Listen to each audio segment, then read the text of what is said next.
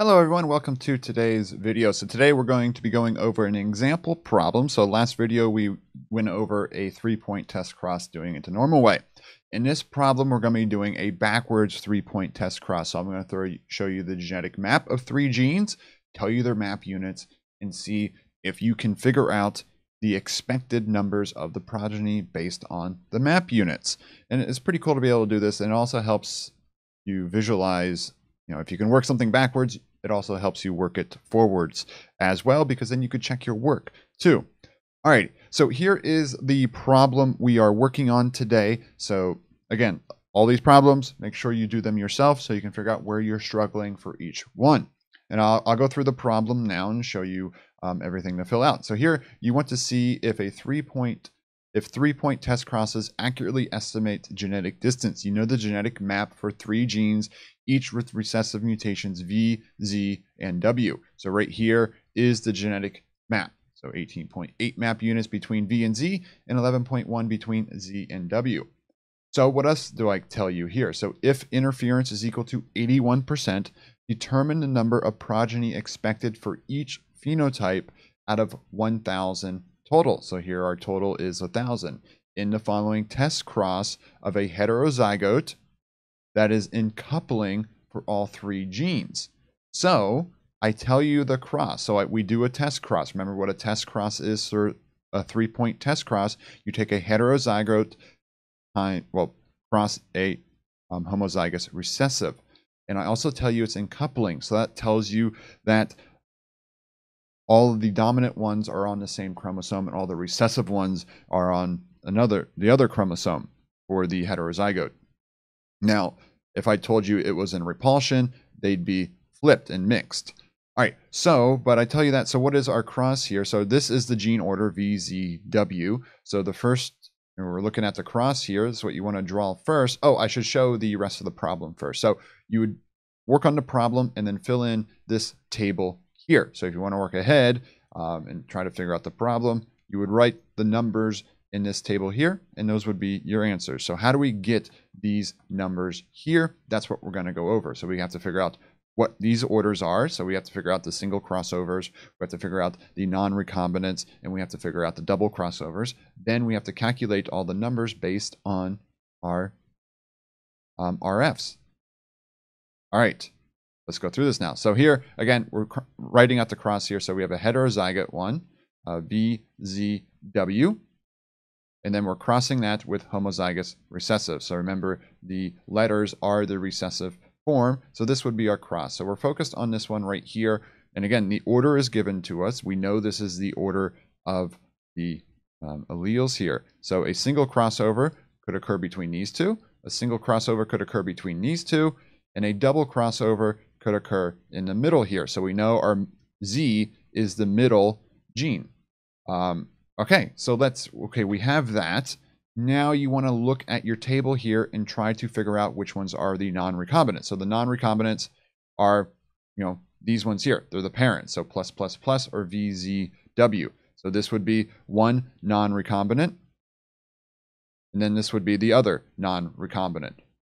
Next, you want to find the cross between V and Z. So this would be a single crossover between V and Z. So one order here would be plus ZW. So then right down here, we find plus ZW. So this is a single crossover between, V and Z.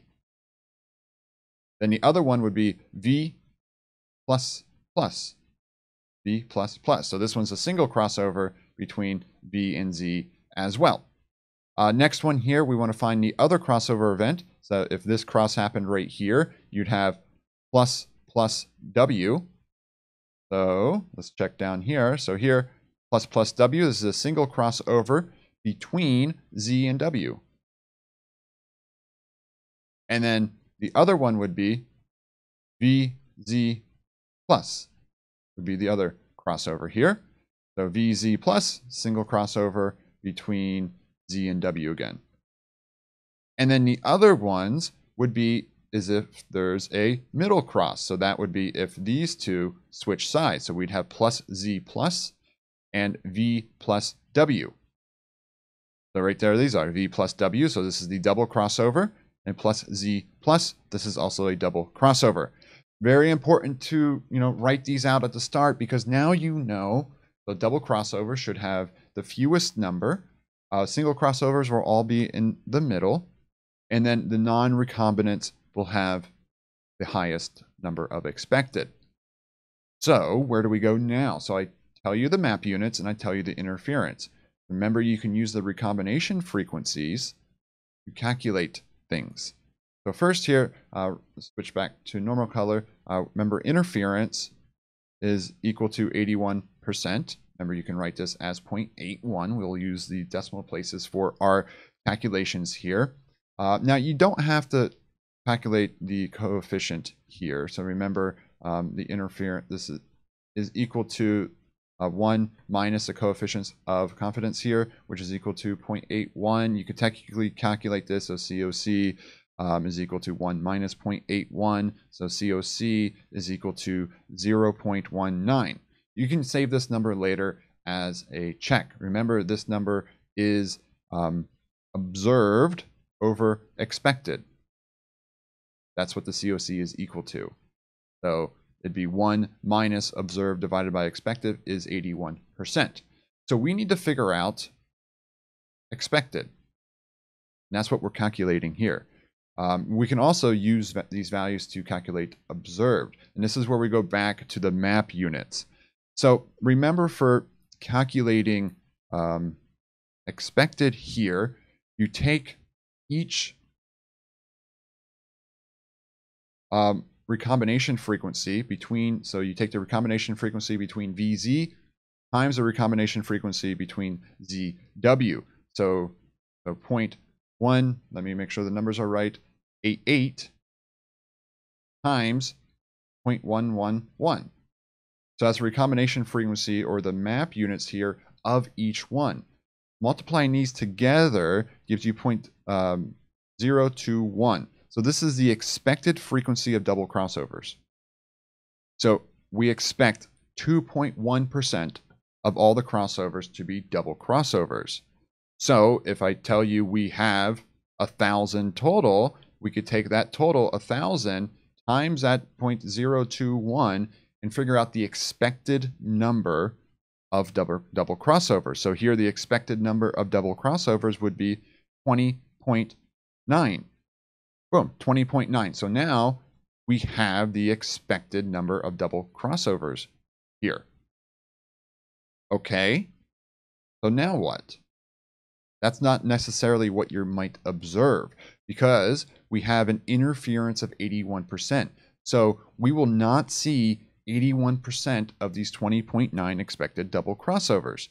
So you could calculate that by taking, so we can look at the double crossovers.